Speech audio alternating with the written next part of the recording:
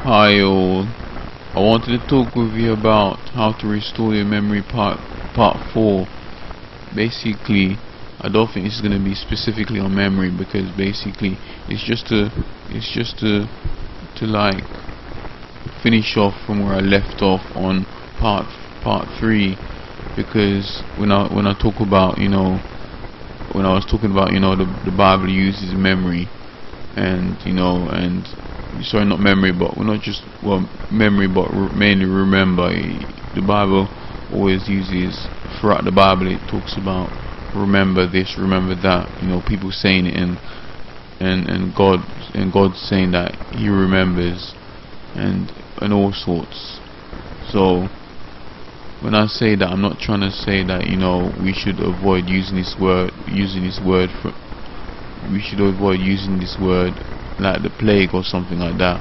If it slips in your vocabulary by accident, then that's fine. It's no big deal. But I think it's okay to say it, but I'm just trying.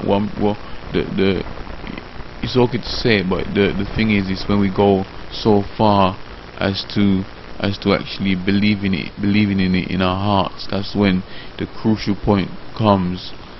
That's why I was saying, don't say it at all. But it's totally up to you. If you say it and then you know that you can recall that the memory is fine, and you're doing well and stuff like that, and you can recall everything. You can like memorize stuff, and you're good at that, then and you're not struggling with, and we're not struggling with memory or memory problems, or struggling with recording anything. If we're not struggling, then if we're not struggling with that, then that's fine then. But there is a passage in the Bible where it says, the Bible can be corrected, like for the man of God. But let me read to you this exact scripture. It's in 2 Timothy, which is spelled Timothy. 2 Timothy chapter 3 verse 15 to 17 in the New King James Version, New King James Version, NKJV. And it says in V15, and it says, and that from childhood you have known the holy scriptures, which are able to make you wise for salvation through faith, which is in Christ Jesus. V16, all scripture is given by inspiration of God, and is profitable for doctrine, for reproof. Let me just give you the definition of reproof. Reproof means, which is spelled REPROOF, which means an expression of blame or disapproval. Synonymous: rebuke, reprimand, reproach, admonition,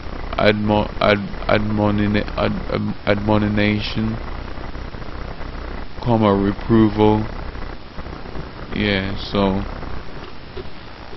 that's reproval. I'll carry on. So let me go back a little bit. So it says all scripture is given by inspiration of God, and is profitable for doctrine, for reproof, for correction, for instruction in righteousness, V17, that the man of God may be complete, thoroughly equipped for every good work, full stop. So when it saes correction, it doesn't mean completely completely go against what the Holy Spirit is saying, because when we correct the Bible, we have to correct it by the Holy Spirit, correct it by inspiration, by what God has given us in our spirit man. You know, you could say to me that the Bible is written by men, but it's Holy Spirit inspired. Not, you know, it comes through men, but you know, every inspiration has an idea, and the idea comes from the Holy Spirit and God and Jesus.